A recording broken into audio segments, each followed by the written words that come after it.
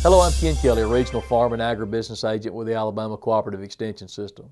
This video will cover strategies 2 and 3 for reducing cost of production in your cattle operation. The second cost of production reduction strategy we want to talk about is reducing or minimizing mid or long-term debt. Long-term debt would be land and buildings. Producers should be aware that many times farming and ranching will not provide the means necessary to pay for the purchase of land and pay for cash expenses. This applies to producers of all sizes. While there are years when there's enough profit to make land payments and pay your current bills, other times, other sources of cash will be needed to cash flow your operation. Buildings are another example of long-term debt that might make it difficult to cash flow for some producers. Buildings and other long-term investments should be carefully evaluated. There are times when they will pay for themselves, hay barns for example, and times when they will be difficult to justify, such as an office building for a small producer. Producers should also be aware that there is an economy of scale involved with cattle production, and any other business for that matter. As a business gets larger, certain equipment and practices may become profitable that are not profitable for smaller operations. This doesn't mean that smaller operations are less sustainable or desirable. However, it does mean that operations of different sizes will have a different tolerance for certain types of debt. A good example of that would be the purchase of equipment. It's very difficult to justify the purchase of some equipment for small and mid-sized producers. Tractors, hay balers, hay rakes, other farm equipment can be very expensive. This type of equipment often has to be put on an extended note of some type and will therefore affect profitability and cash flow for several years. Producers should carefully evaluate purchases that would constitute mid or long-range debt items and consider how they will affect their ability to grow their equity. Many producers may find it is more economically feasible to rent land and use custom-hired machinery as opposed to purchasing these items. The third cost of production reduction strategy we want to discuss is reducing feeding costs. Feeding costs are typically the most expensive component of a cattle operation. The easiest way for most Alabama producers to reduce their feeding costs is to reduce the amount of harvested or purchased feed that they use in their operation. Hay is a component of many Alabama livestock feeding scenarios, but it's often an overused and relatively expensive feed source.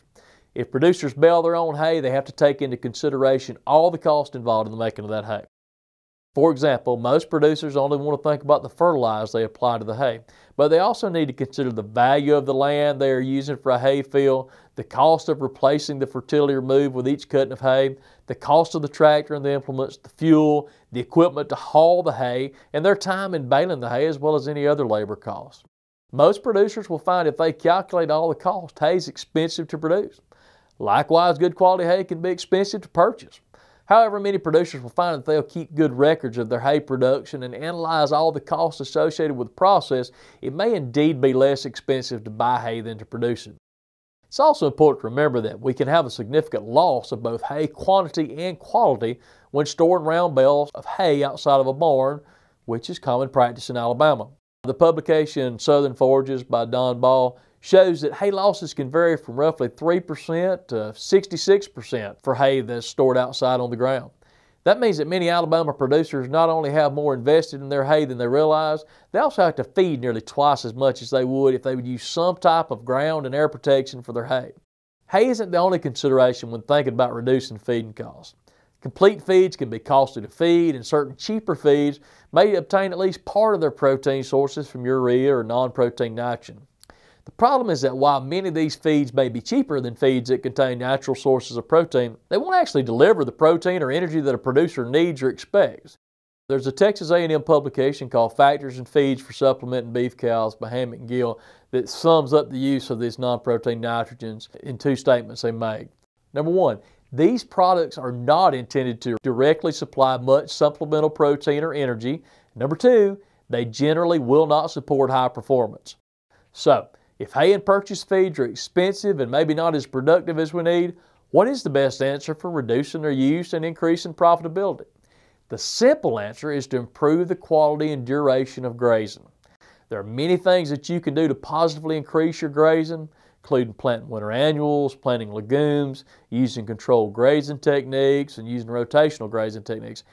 Just remember, a bargain is not always a bargain, and cheap hay and feeds are often expensive to feed. It's also a good idea to have your hay tested so that you aren't guessing the nutrient content and guessing at the supplements you need to feed. Continue on to part 3 of this series for strategies 4 through 6.